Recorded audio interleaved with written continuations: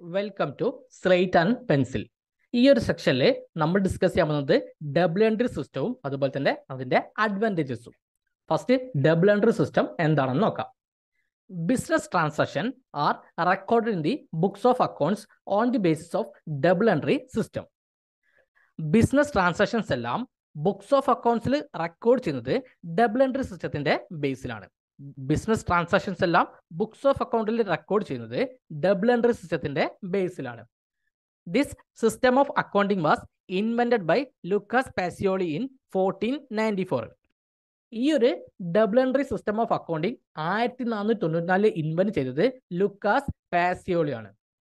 Every transaction involve at least 2 persons, parties or accounts.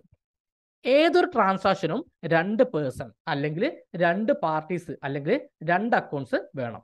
ഏതൊരു transaction എടുത്താലും അതിൽ 2 പേഴ്സൺ അല്ലെങ്കിൽ 2 പാർട്ടീസ് അല്ലെങ്കിൽ 2 അക്കൗണ്ട്സ് വേണം. അപ്പം നമ്മൾ ഒരു സാധനം വിൽക്കുകയാണെങ്കിൽ വാങ്ങാനും ഒരാളുണ്ടാവും അല്ലേ, അതായത് ബയർ ഉണ്ടാവും, വിൽക്കാനും ഒരാളുണ്ടാവും അല്ലേ, സെല്ലർ ഉണ്ടാവും. അതായത് ഒരു ഗിവറും ഉണ്ടാവും, ഒരു റിസീവറും ഉണ്ടാവും. According to this approach, if there is a receiver of goods, there must be a giver of goods. അപ്പോൾ ഈ ഒരു അപ്രോച്ച് പ്രകാരം ഇപ്പം ഗുഡ്സിന് റിസീവർ ഉണ്ടെങ്കിൽ ഗുഡ്സിന് എന്തും ഉണ്ടാവും, ഗിവറും ഉണ്ടാവും. ഗുഡ്സിന് ഒരു റിസീവർ ഉണ്ടെങ്കിൽ ഗുഡ്സിന് ഒരു ഗിവറും ഉണ്ടാവും. Every business transaction has 2 aspects. ഇതിനാണ് ഡ്യുവൽ ആസ്പെക്ട് പ്രിൻസിപ്പിൾ എന്ന് പറയാം. One is receiving aspect and other is giving aspect. അപ്പം ഏതൊരു ട്രാൻസാക്ഷൻ എടുത്താലും അതിന് 2 ആസ്പെക്ട് ഉണ്ടാവും. ഒന്ന് റിസീവിംഗ് ആസ്പെക്ട് ആണ്, മറ്റൊന്ന് ഗിവിംഗ് ആസ്പെക്ട് ആണ്.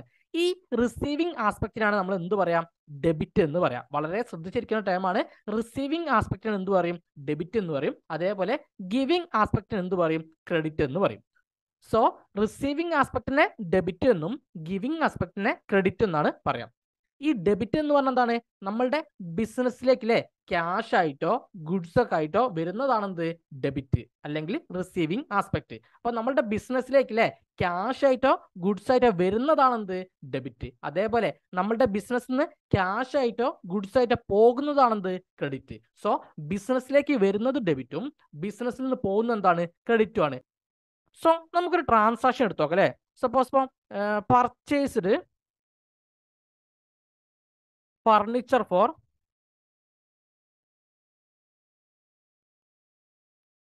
cash Rs 10,000.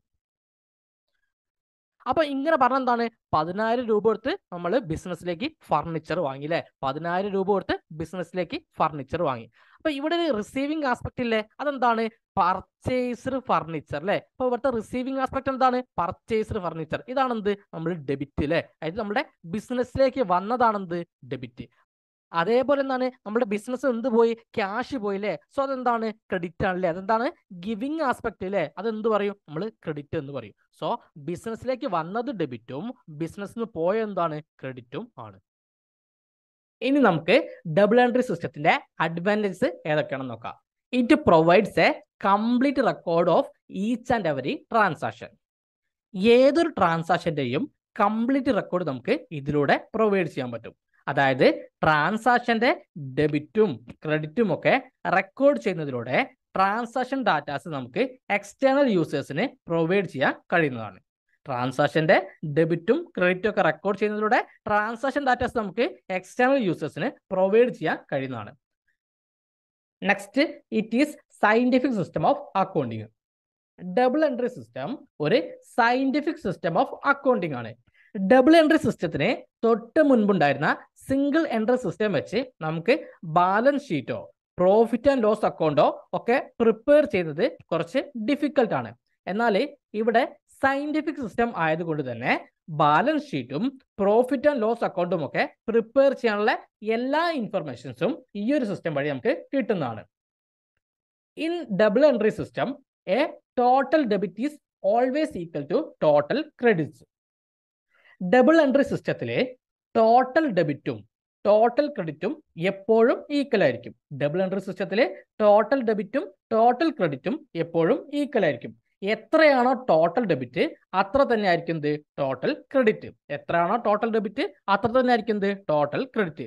അതുകൊണ്ട് തന്നെ ട്രയൽ ബാലൻസ് പ്രിപ്പയർ ചെയ്യുമ്പോൾ എന്തെങ്കിലും മിസ്റ്റേക്സ് ഉണ്ടെങ്കിൽ നമുക്ക് പെട്ടെന്ന് അത് കറക്റ്റ് ചെയ്യാൻ കഴിയുന്നതാണ്. Next, chances of fraud R minimised. Double entry സിസ്റ്റത്തിൽ ഫ്രോഡിനുള്ള ചാൻസസ് വളരെ കുറവാണ്. കാരണം എന്താണ്, ഒരു ട്രാൻസാക്ഷനിൽ തന്നെ 2 അക്കൗണ്ട്സ് ആയിട്ട് നമ്മൾ റെക്കോർഡ് ചെയ്യുന്നുണ്ട്.